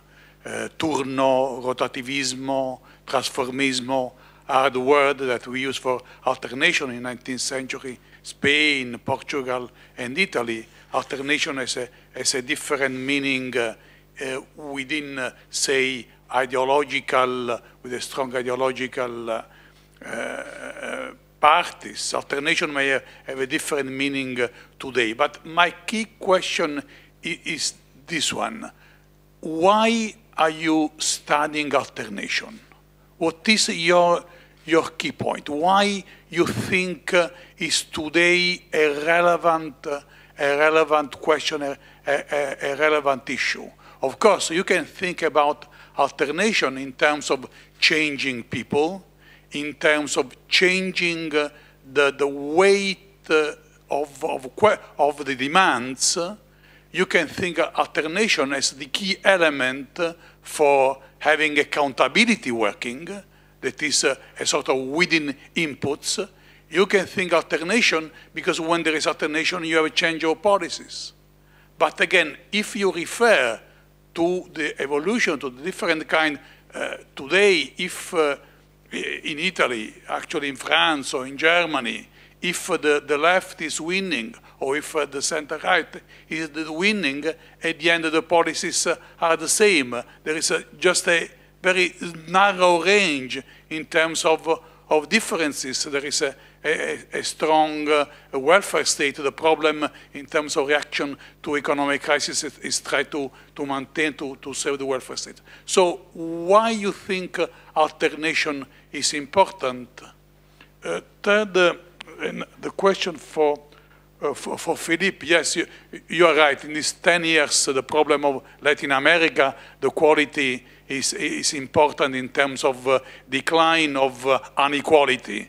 And we see, but a specific aspect we should reflect on is the fact that when we consider Venezuela, Venezuela is the case where in these last 10 years, we have, in a sense, the highest improvement in terms of equality. But in Venezuela, we are not even, for some years, even someone say today, in a democratic regime. It's what we may call a hybrid regime.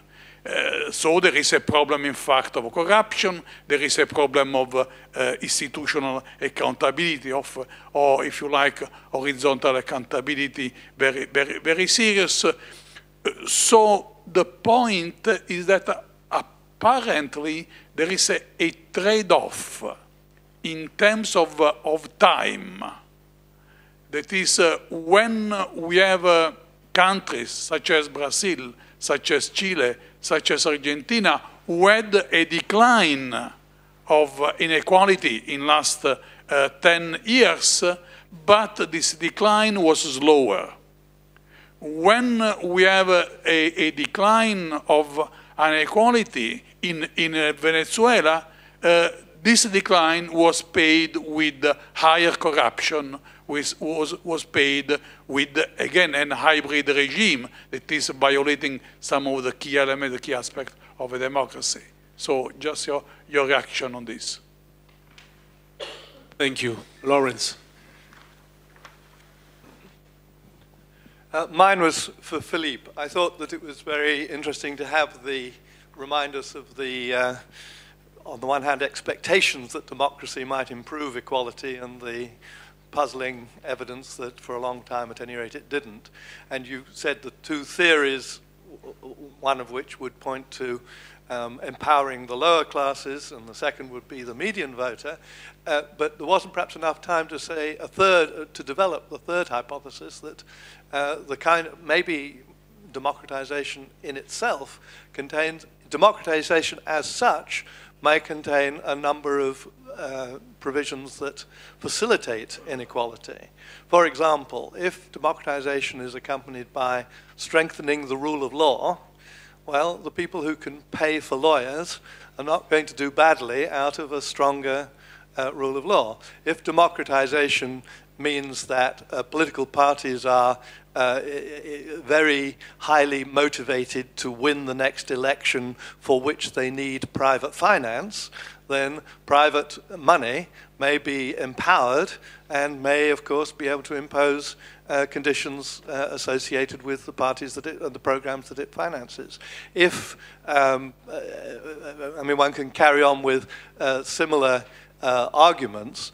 For example, democratization has taken place in a context where it has empowered consumers rather than producers, so there are distributional effects there and so on. Now, the question is that inherent to democratization, or is that something that was associated with the particular wave of democratizations we had in the 1980s and 1990s, which coincided, as you say, with the other factors, globalization, collapse of communism, and so on. After all, the democratizations that we started with in the 1970s in Southern Europe were indeed, looked as though they were pro-equalization rather than anti-equalization. The outcome of democracy is it legitimizes the policies that might otherwise be contested.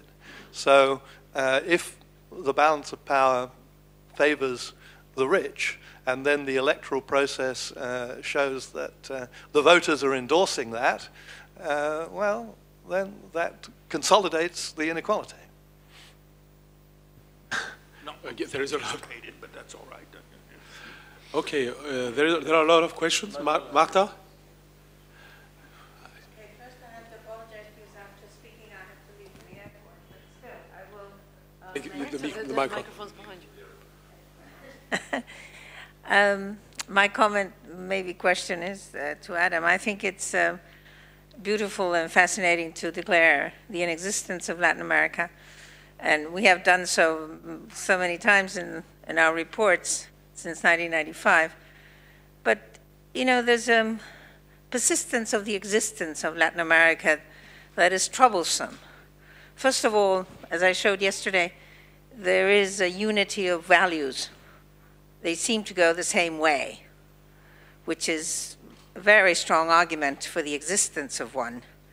Then there is, at the same time, this 18 different cases, which are all exceptional, very difficult to make a typology, almost impossible. And then there is this amazing phrase from you saying, you know, you could place Chile in the middle of Europe. Maybe you can place the 4 squares of Santiago that have 22,000 per capita income in the middle of Europe. But you can certainly not put the 60% of the population that has only 7,000 per capita income, because then you would have a massive migration and there'd be nobody left in the country. So I think you're talking about 2 Chiles there. So beware of the fact that, you know, when you talk about Latin America, you're talking about different parts of societies, and therefore it's very tricky to do. Yeah. No. I'm just saying that the gap is distinctively different than in Europe. Not that there is no gap in Europe, but the floor in Europe is our ceiling. So, you know, you have to compare comparisons there. It's highly complicated. So I would say, you know, I wouldn't place Chile in the middle of Europe. By no means. There would be nobody left there. At least 7 million people would emigrate on the day after. And then there is Latin America. There is this Latin America in the culture. And so, you know, I think, yes, There are many reasons to declare it non-existent, but then on the other side, there's so many reasons to declare it exists. And I think the comparatives, and maybe it's in one region in the world that has more reasons to exist than Africa or Europe. Diversity in Europe is even bigger than in Latin America, I would say, or Asia, for that matter. Thank you very much. May I? Yes, well, Before she leaves? yes, it's 2 minutes. Less than that. So I have a challenge for you. Replicate your study in my native country, and then show the results to people, Latin America and Poland, without attaching labels, and ask them to find the outsider. Poland has much more to do with Chile than with Honduras. And Poland has much less to do with Sweden than with Chile.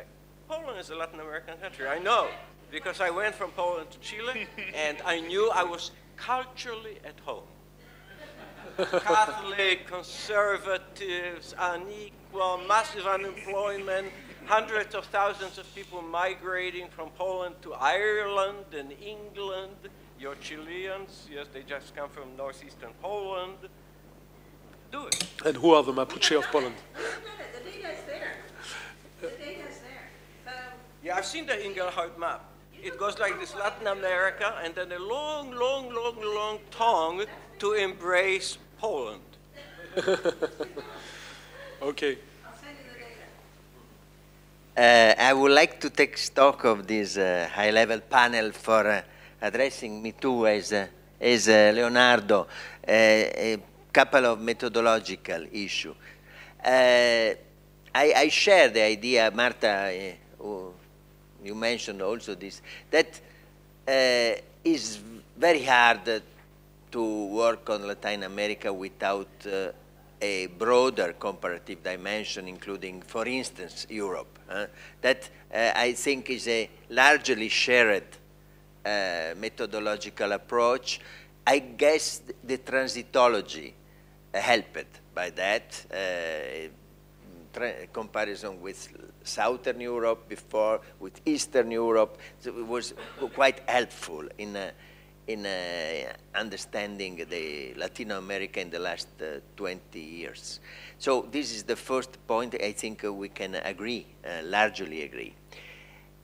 But there is a second point which is particularly relevant to me, which is the interplay between comparative politics and international relations. Many of you mentioned factors which are international factors by understanding the democratization. You mentioned globalization and the end of bipolarity. You mentioned neoliberalism. Neoliberalism is an international movement started in the United States and UK. So this interplay between international factors and domestic factors is also a key element. It looks to me as a main trend and is a largely shared trend. And number three, there is another one.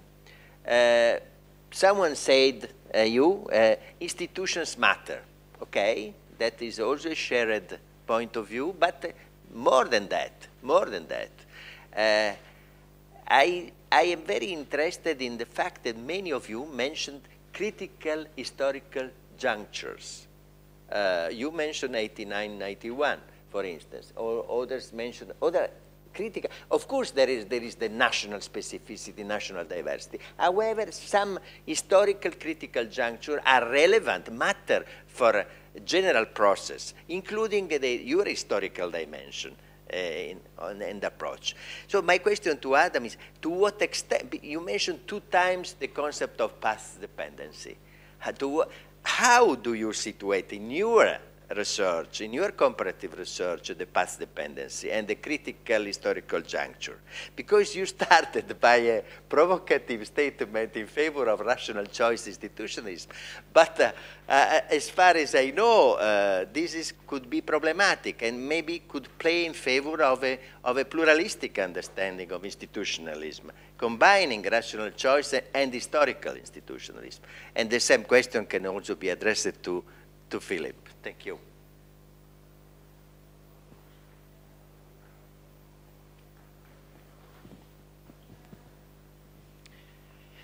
Yes, I have a question for Philippe, and I would like to build on what Bert said about other types of inequalities than income inequalities. I wonder whether you could expand a little bit on that, because there is an interesting literature on the distinction between vertical and horizontal inequalities. So these horizontal inequalities dimension seems to be not taken into account in your presentation, perhaps because of elements of data reliability or availability. Your reference to the low-income countries under stress, the jargon used by the World Bank, excludes many countries which are characterized actually by horizontal inequalities. So I wonder whether you would include them had data been more available, and whether you have any plans of doing something in that respect. Very much. Manuel tenía una pregunta.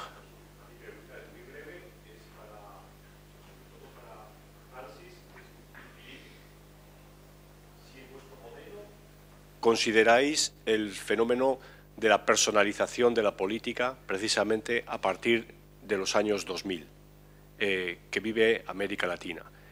Y a Adam me gustaría saber si en tu interpretación del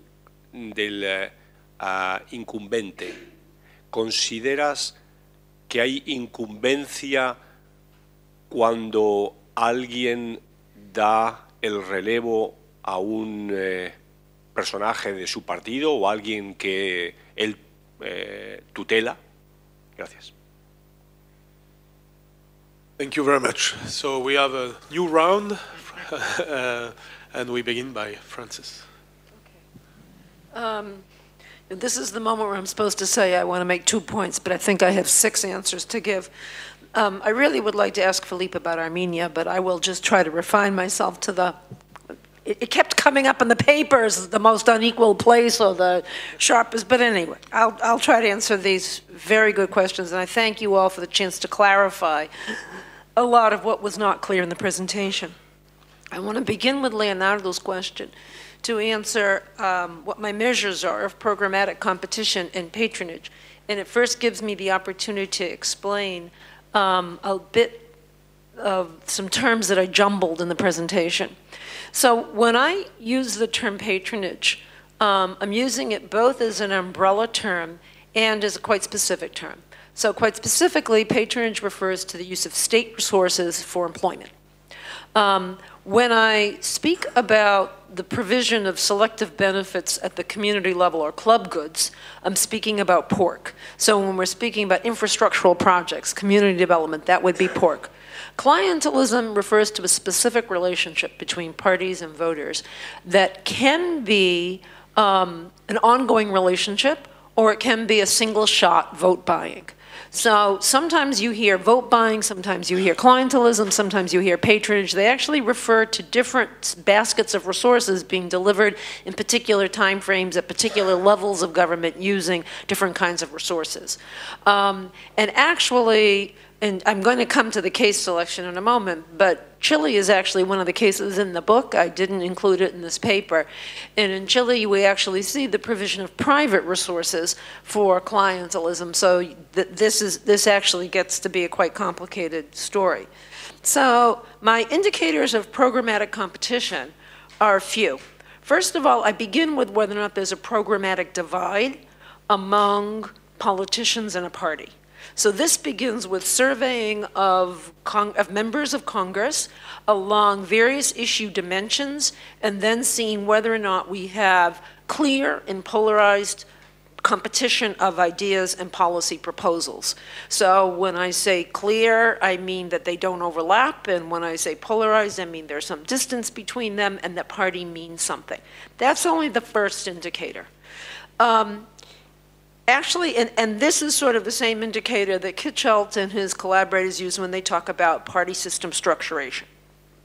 But I actually think this doesn't mean enough if this message is not transmitted to voters. There's a legislative arena and there's the electoral arena. What's in the paper, but I didn't have time to present orally, is that I actually look at campaign messages. And I look at that in two ways. First, I survey the people in my own surveys about the messages that they carried forward in electoral campaigns. On what basis did they what promises did they make? It was very open-ended. You can name your 3 most important appeals. And I coded those according to whether they were particularistic or whether they were programmatic and what sorts of programmatic issues they were. I also double-checked that against a review of campaigns as reported in newspapers in 6-week periods before the elections. And there I look both at presidential campaigns as well as legislative campaigns. And there again, I code some, so the data are a bit spotty here. In Brazil, for example, I could get regional elections. I could get the delegation in Rio because global sort of El Mercurio gives every senator's campaign platform, but not the deputies. But I took what I could from the 4 countries and from various election campaign cycles to see the basis of campaign promises as well. And then when I could, I looked at legislative voting behavior as well. So this is a concept that looks at both the emergence of a divide and then carrying those messages forward to the electorate and carrying through on them in a way that voters could identify the differences. Patronage is harder to measure.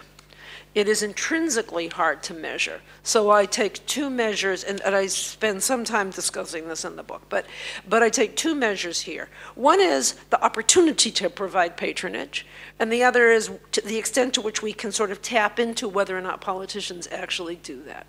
So the opportunity to do that is I look at the way programs are designed, whether they're designed on a universalistic basis or whether they're designed in a way that allow for the provision of pork.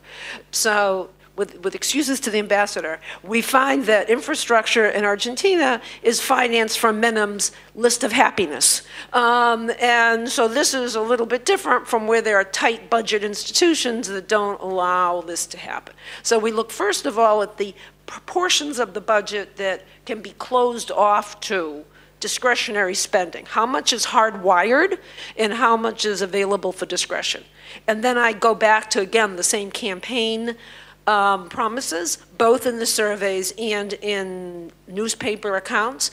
And there you could actually see people saying, in quite ways that you could consider to be a noble form of the representative relationship. I promised that I would do something for the community. I promised that I would work on the Transposição do Rio São Francisco. I promised that I would deliver benefits to my community, versus those who said, I promised I was going to work on education, or I promised I was going to work on equality. So I looked at that. So that's the way in which I measured programmatic competition and patronage. And while I'm on this, I want to address Manolo's point about whether or not I considered the personalization of politics. So here I presented a dichotomy of programmatic competition or patronage. But we know there's actually other ways in which parties, they can compete on the basis of personalism, or very critically, that which I didn't present orally, but some of you may have seen on the diagram with a little bit in red in the bottom where I brought up the term valence. At some point, parties also compete on the basis of being competent in office. So I actually have I spent some time working out what I think the relationship is between the provision of public goods. First you need program, and then you need to say that you can deliver them competently. But personalization of politics, I didn't, in the cases I was working with, I actually didn't focus on that as a third major alternative, no. I just didn't, but you're right to raise the question, to bring it up. Okay, so following now from this definition of patronage and clientelism, I got a couple of questions about, one from Bert and one from Mitch, about did I consider other forms of patronage? What about the bene deisi?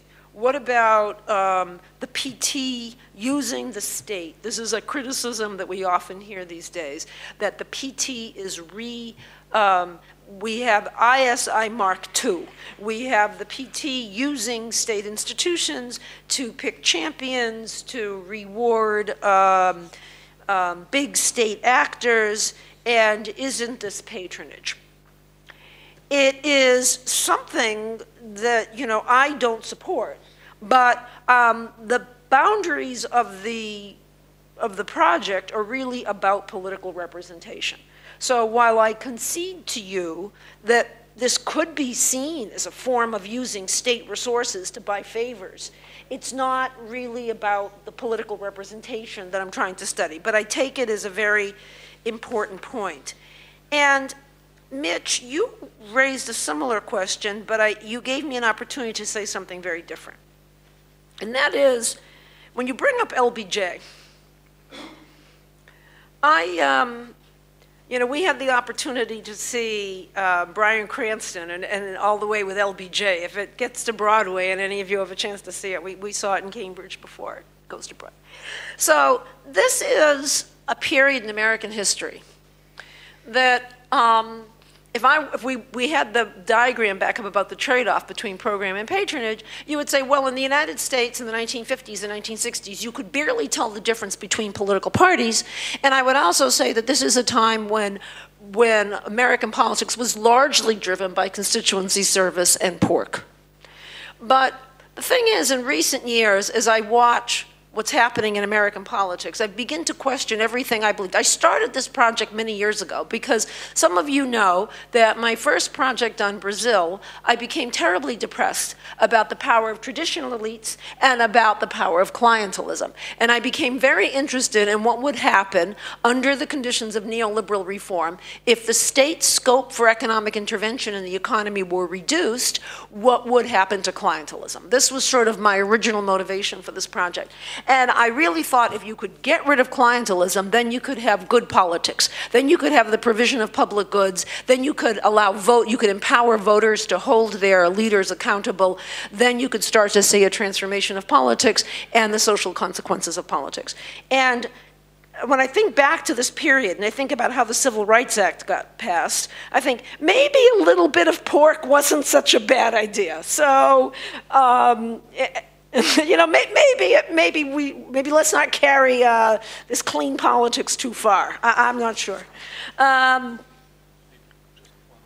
Okay, and then I'll be done. So I had a third point somewhere. I don't see it. No. Maybe you can. Yeah, maybe. Take the phone. Okay. So I can do this now. So this is very quickly then to answer Frédéric's point. Traditional elites, what happens when they're defeated? So far, this hasn't been a problem in the Latin American countries that I've studied. So far, people believe that there's still a chance of alternation. They believe they can still come back into office. So I don't think these are yet winner-take-all elections in that way. But I think you're right to raise that question. And then the last point that I will make one very quick comment about the socioeconomic consequences, because this relates back to Leonardo's, in some of the discussions we've been hearing for 2 days about whether or not we should have a pure political definition of democracy or whether or not we need to bring in the socioeconomic dimension. And so I guess here what I want to say is that I had this debate with Leonardo about 15 years ago. I don't know if he'll remember, when I said, Leonardo, don't you think we need to have a political definition of democracy? And he said, I don't see how you can speak about democracy without speaking about the social rights of democracy. I simply don't see it. So I went back and I read Marshall after that. And the way I read Marshall was that there were social rights that enabled people to be citizens. And that is different from the Gini coefficient. So I think what I want to say here is that the kinds of transformations that I was highlighting in the paper, of freeing people to be able to be voters, that is part of a definition of a quality of democracy. But the reason that it's important is that the socioeconomic consequences that we can see that Frédéric raised, we see because this is now possible. Because of this, we now see the expansion of healthcare programs. Because of this, we now see the expansion of other kinds of redistributive policies. So I think that's where we draw that distinction, and I will stop there. Thank you so much. Philippe. Okay. I think the broadest theme that emerged from the comments is this question. I like this concept of the interweaving of inequalities. And obviously, we concentrated on a single aspect. We wanted, incidentally, to include inequality on a territorial, if you want to call that your horizontal dimension. We have sporadic information. Unfortunately, most countries do not calculate regional or subnational GNP and et cetera. You can get it from some countries, but not enough. So there was simply but you're absolutely right. It would be very interesting if we had data on what has happened to center-periphery differences as the result of these changes. And we don't have the data. But behind this is a question which I think maybe Fran's paper raises.